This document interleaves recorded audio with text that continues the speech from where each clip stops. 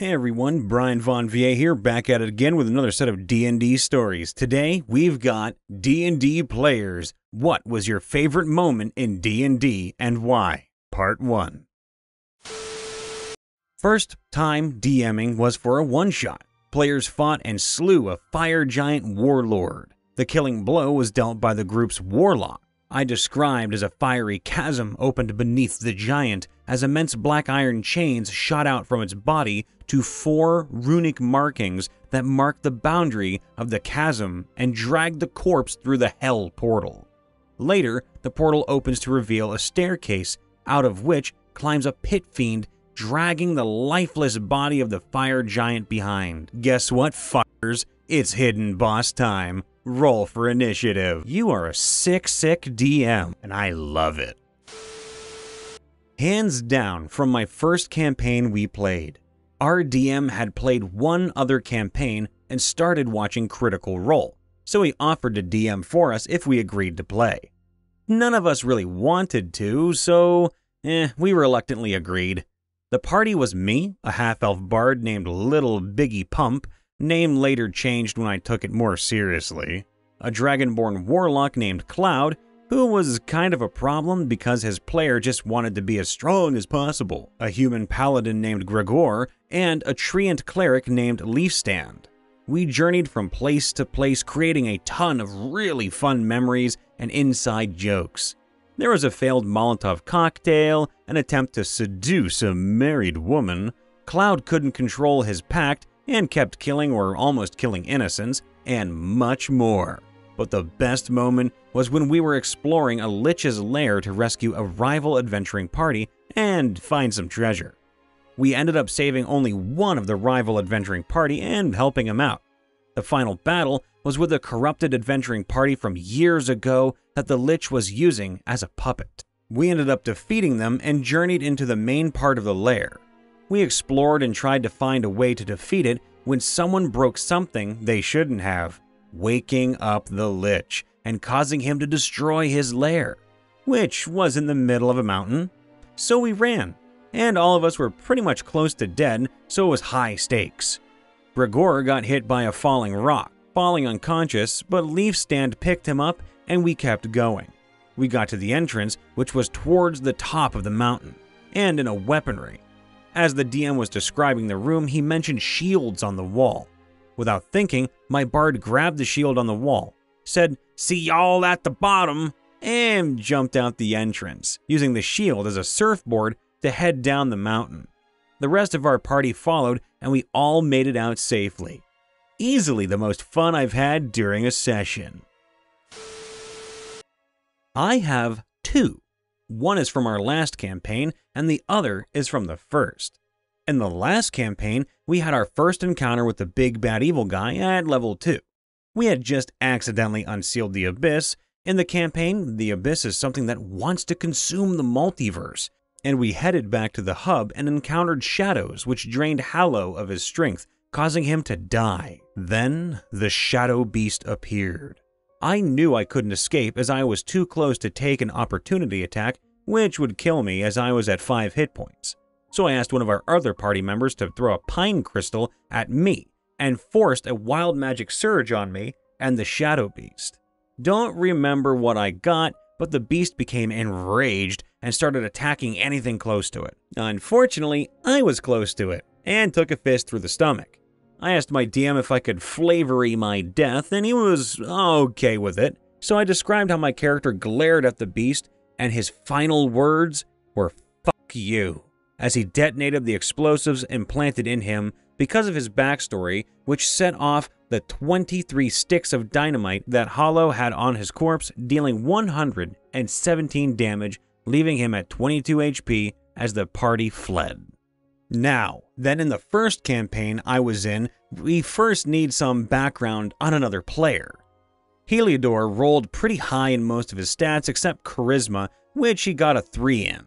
So he was basically the most powerful wizard, but when it came to social situations, he was worthless, but he was funny. So what happened was we entered a bar called the Golden Fiddle, some kind of musical instrument, important later. So Heliodor had the bright idea of casting Charm Person on the barkeep, which failed, and it turned out that said barkeep was the devil. Oh, I like this already. He sent us on a quest to regain the golden fiddle from a vampire lord that stole it. After getting through the skyscraper and surviving bandits, mimics, etc., we reached the top, and Roman knocked on the door. When the vampire lord asked who was there, he responded with, "Housekeeping!" And the vampire lord let us in. He was pissed off that we lied and was ready to fight, but I didn't think we'd be able to survive as we low level, and as such I convinced the lord to settle this without violence, and the musical competition began. He was using the golden fiddle, and we were using normal ones. After some difficult rolls, we successfully bested him in the musical competition, and as he got up to fight anyway, he tripped and fell to his death. So, my favorite moment in D&D is when the party member decided to try and find out how bread was made in the place they were in. Then a character got very upset because of his character being considered a disappointment to their family. Like, how does a conversation about bread turn into that? That was pretty recent also. In my first campaign, my event that was me and my party got taken prisoner in a tower with a lot of cells filled with humans. So we broke out and got a mob of about 200 humans to charge down the stairs, and at the bottom, a bone devil burst in and started killing all of the humans and the drows that were there. Initiative was rolled, the fight went on, and my cousin put an acid vial on his arrow and shot its wings with a high enough roll so its wings melted. And I grabbed my great axe, slid underneath the behemoth, and cut its underbelly open, and all of its organs fell on my face. This story now gets brought up every time someone mentions this topic. We were doing a one-shot adventure, and we eventually made it into a bar where there was some gambling going on in the back. Hush, hush. So since I had a deck of many cards on my character, I join in and sneak some cards into my hand. Oh no. The entire in-game table stares at me for a moment. The DM then tells me the cards they were using have red backs, while mine have blue. I almost talk my way out of it, blaming it on the person next to me, but it didn't work. So I grab as much money out of the center as I can and bolt out of the bar. The other person I was playing with didn't want to leave without stealing something too, so of course the most logical course of action is to rip the door off the bar and take it with. Why would you do that? The DM was nice enough to let him get away with it. So we proceed to the nearest armor shop that does custom orders, and he asks the blacksmith to turn the door into a helmet? Why not a shield? He asked for extra money due to the shady nature of the request.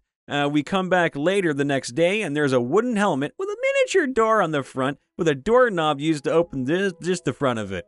And from that point on, the helmet of knobs made an appearance in every single adventure we've played since. This story is just tickling me all over, and I love it. The NPCs and PCs. Myself, PC. Jeff, PC. Owner 1, NPC. Turvy, NPC. Guards, NPC times 3. Freddy is a PC. Frank, PC. Owner 2, NPC. Owner 3, NPC. Familiar, NPC. And Owner 4, NPC. So my pal, calling him Jeff, playing my half-brother. He cast invisibility on himself. Went into a high-end magic store with Turvy after it shut down for the day and stole 1,000 gold as well as a bag of holding. Then, the owner, number 1, woke up and Jeff teleported to the closest shop, keeping invisibility because of rule of cool, but leaving Turvy behind. Jeff then tries to steal a magical belt, but when he touches it, the store lights up and the guards outside see him, as well as waking shop owner number 2, a female, important later. Owner number 1 begins to take Turvy to jail, but then Freddy turns himself and Turvy invisible, and they retreat after Frank decks shop owner 1, making them unconscious. Jeff gives owner number 2 a total of 500 gold pieces to let him walk free, and they all run to me. I was the getaway driver, and we drove off for about an hour. After making camp, Jeff and Frank agree to go back. Jeff wanted more, and Frank was honor-bound. When they get back, Jeff ties up a third shop owner, crazy Einstein guy who sells potions and drugs, steals some potions and drugs, and then goes to the fourth and final store. In there is a guard and a familiar. Jeff hits the guard, familiar hits Jeff. Jeff hits guard again, guard steals 23 HP from Jeff. Then the fourth shop owner comes out and reveals himself to be the brother of the second shop owner, his sister. He boops Jeff on the nose, making him fall unconscious, and then gives him to Frank. They say goodbye, and the heist is over. This is my favorite story because it's just a moment that was so fun to watch unfold, mostly as an onlooker, and it was a testament to how good the DM was and how good the players were. Unfortunately, we never continued that campaign, but it was a heck of a lot of fun with some other stories, which we would love to hear about, so please do share. A homebrew campaign from one of my friends as his first time DMing. Campaign had been kinda railroaded until we had recently gone to a city most of the PCs needed to get to. My character, who is a very stoic and jaded father figure of the group, is also a skeleton chronology wizard. In life, he was a human wizard in training and was in line to marry a princess. His only family alive was his mother and his cousin. One rebellion from the princess's own brother later, his first only love is captured, frozen inside a crystal, his mother burned at the stake, and the brother, who started the rebellion, dead. In a magical accident to bring the dead rebel leader back, my character's human form was turned into a skeleton, and his mortal enemy was turned into a demigod. He found a letter after his transformation that his cousin had fled the city in the rebellion, and that she would be having a child. For nearly 75 years, he had been searching for his long-lost family. Flashing forward, the party searches a graveyard in the city, and my character sees the graves of his cousin and her protector/husband. Deep in sorrow, he told the party who she was, and they comfort the boned mage. The party leaves and enters a seemingly abandoned mansion, but hears music playing from a piano somewhere within. The piano is played by an old woman who greets the party. One of the party members asks the name of the old woman, thinking that she is part of their backstory, but she replies with the name of what would be my character's cousin's daughter's name. My character immediately steps in and asks what her parents' names were. Replying with exactly the right names and telling my character that they passed, my character informs the party and NPC of who he is.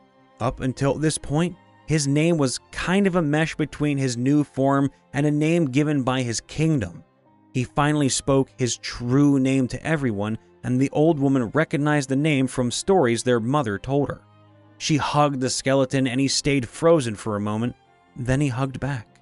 We later learned that session that she had children and grandchildren, that her son ran the city we were in, and that one of the other PCs is actually arranged to marry the grandchild. I nearly cried at that hug, and I ended the session with him in a chair, smiling into the sun setting in the distance. He had accomplished one goal, but his journey is not yet complete. May his family rest in peace. Hey everybody, Brian Von VA here, checking in after the vid. Please leave a like, subscribe, and ring that bell to get notified whenever we post a new video or go live. If you'd like to submit a story to us, go to r/MrRipper, and if you want to see even more juicy content, please go over to our secondary channel called Riptovia. Links are in the description below. And of course, come say hi to me, Brian Von VA, your favorite narrator and voice actor from Ohio, over on Twitch and on YouTube. All the love, everybody, be safe, and we will see you next time. Bye for now.